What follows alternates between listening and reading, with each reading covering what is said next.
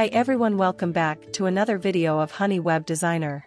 In this video, we talk about the OS, operating system, module of Node.js. In Node.js, the OS module is a built-in module that provides a set of utilities for interacting with the operating system.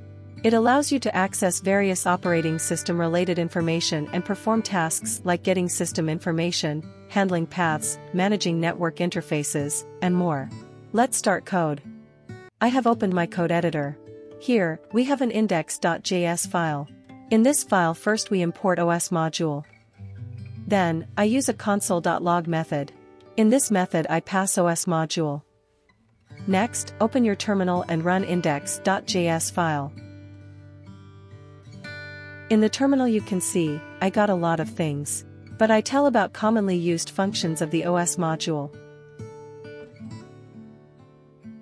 First, I use os.arch method. This method returns the operating system's architecture.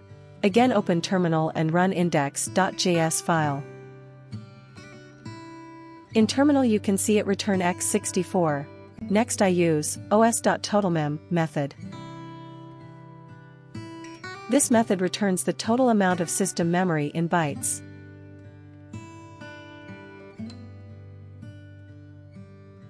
If you convert this into GB, then divide with 1024 by 1024 by 1024. Now, you can see it return 15 point something. The output show in my terminal according to my system, you get output according to own system.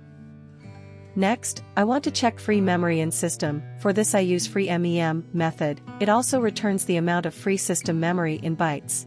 But I already convert this into GB. In terminal you can see I get 9 point something. If I want to check the host name of a system, then I use hostname method. This method returns the host name of the operating system. In terminal you can see I get my system hostname.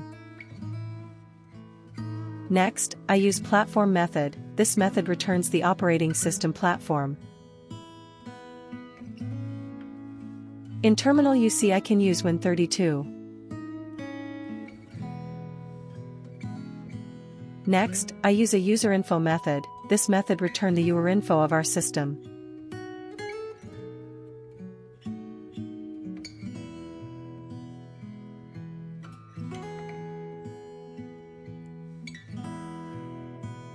If this video is helpful for you, subscribe to my channel, like this video, and share it with friends.